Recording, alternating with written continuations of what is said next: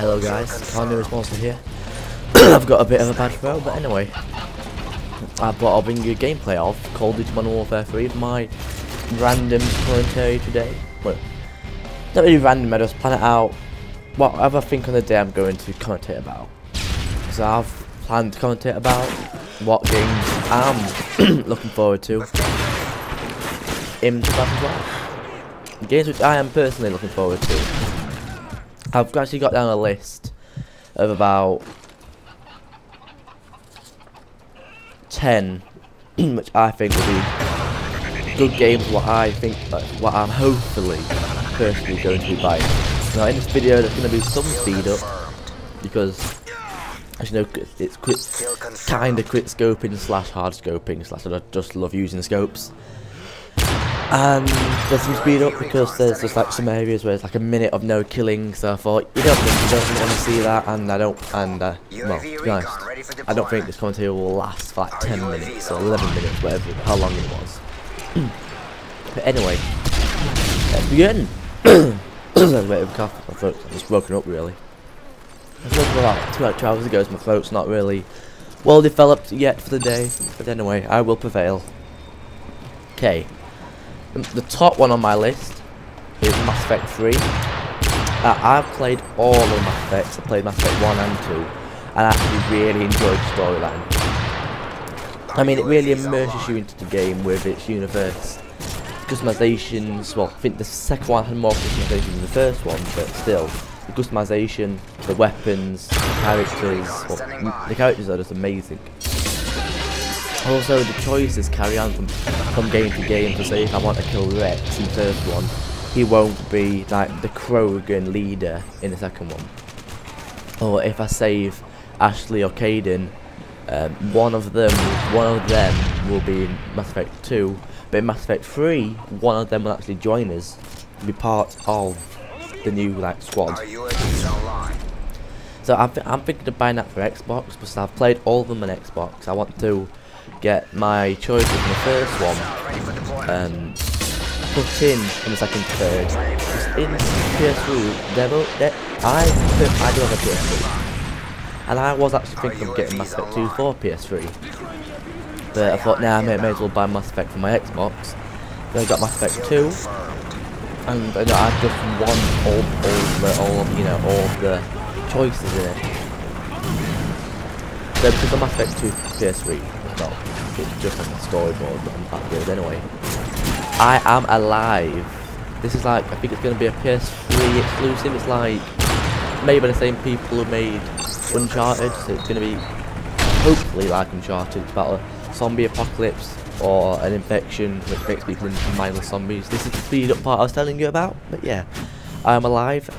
I've seen the trailer, it looks pretty good. The Witcher 2. I've seen this on PC, I've seen some gameplay, and I've seen that it actually needs a pretty good PC to play it. My PC is proper crap, so I'm thinking I might buy it for Xbox.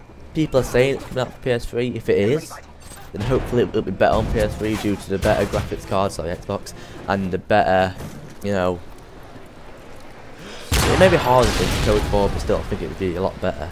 Prototype 2.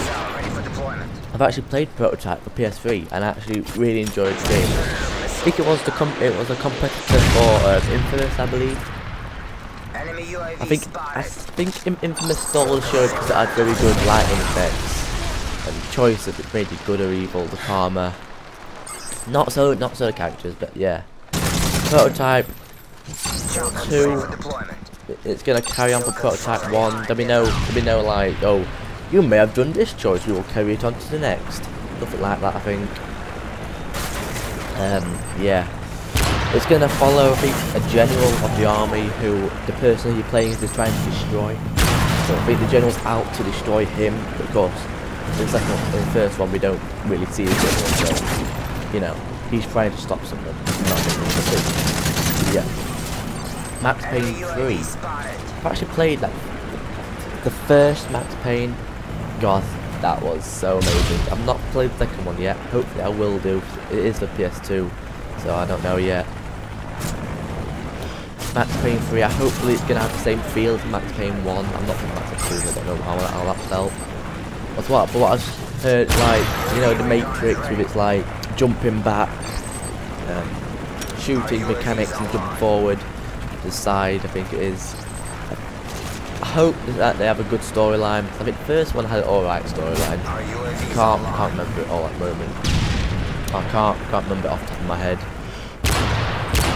But Max Payne 3, it had actually been, it was actually meant to come out in 2012. No, sorry, 2011. On the fall of 2011, should I say? But it got pushed back.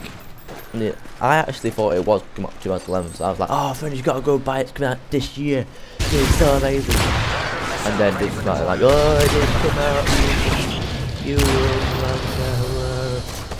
no, I don't know. A lot of games got pushed back from 2011, anyway, yep.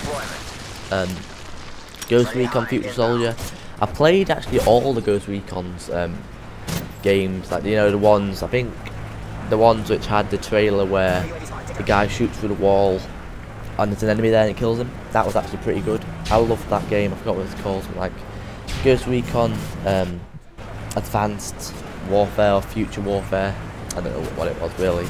But Future Soldier, I've actually seen the demo gameplay of it. It looks pretty good. The demo gameplay shows off its mechanics, its camouflage, weapons. It's actually first person view as well, because it's a third person game. You're gonna actually have some first person view, like say if you're stationary with an assault rifle, you actually go into first person view and you can get a lot more accuracy on the guys who shoot. Just like I think what SOCOM did. On SOCOM it's third person, but if you zoomed in, yeah, it can put you into the third person view. Yep. Look at the time. Bioshock Infinite, I've played first, I've not played second. First played for Xbox. The Xbox looks pretty amazing. I really should play the second one because I want it's, you know, it's not like first one. The first one was actually really hard for me. I'm not good with horrors. I get pretty scared of horrors.